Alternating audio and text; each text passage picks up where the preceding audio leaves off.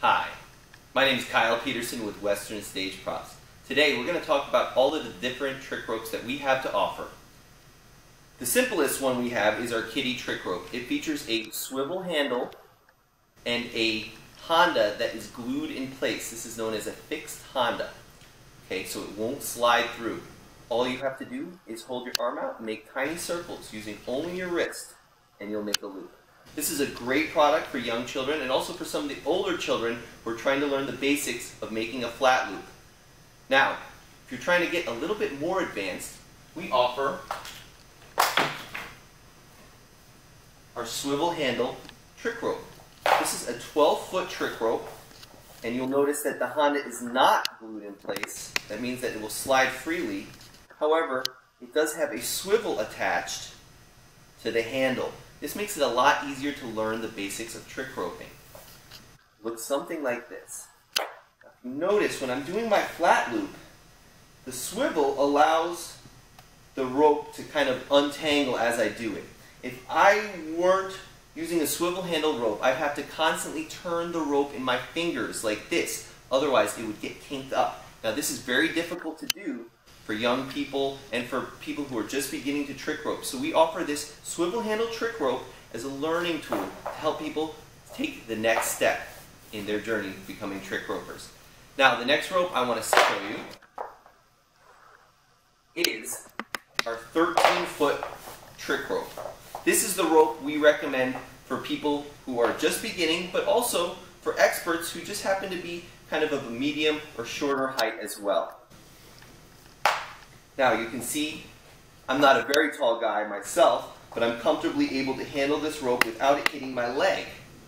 Okay? Now with the 13-foot trick rope, you can still do most of the tricks in the repertoire of trick roping, including your flat arounds, your spoke hops.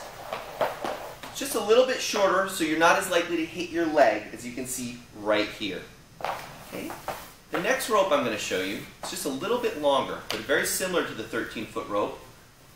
That would be our 15-foot rope. It is just a tiny bit longer, and you'll see what I'm saying when I start roping with it. See, it's making a bigger loop, but I have to hold my arm further away so it won't hit my leg. Now, this could be more difficult for beginners especially. Now, there is an advantage to having a little bit bigger rope, and that's because it's a little bit easier to do your wedding ring tricks. You have a little bit more space. If you have a shorter rope, the rope will be tighter to you and you have to be a little bit more precise. So that's the difference between the 13-foot rope and the 15-foot rope. Now both of those ropes that we talked about already come with a plain taped Honda. The next rope I'm going to show you is a little bit different. This is our 20-foot rope. Rather than just having a simple plain taped Honda, we actually have a leather burner attached. The leather burner makes it so the rope will feed through the Honda a little bit more slowly. This makes it a lot easier for some people. It does make it easier to handle a long 20-foot rope like this. Now remember, when I was talking about the 15-foot rope, how I was talking about it getting too close to my leg? With a 20-foot rope, it's definitely going to be very difficult to handle a basic flat loop. So most people that are using a 20-foot rope are using it to do a large wedding ring, something like this. Now you can see this wedding ring is actually quite large. It's big enough that I could fit another person inside of me with me. So sometimes when I'm performing or doing street shows, I have the children come inside the loop with me to take a picture, and this is exactly the type of rope I would use in that situation. Okay, now we're getting just a little bit more advanced with our ropes. The next rope I'm going to show you is a 24-foot rope with a brass metal Honda. We attach a metal Honda, it's a weighted Honda, to the end of the rope. The reason we need that weight is because we're going to use it to do something called the Texas skip.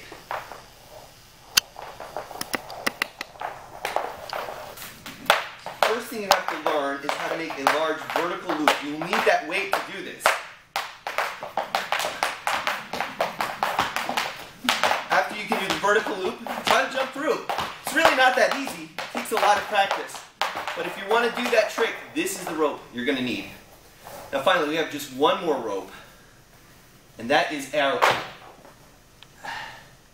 40-foot rope.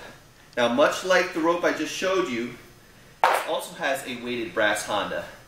Now you can do that same trick I just showed you, but the purpose for this rope is not just to do the Texas skip, but to make a very large loop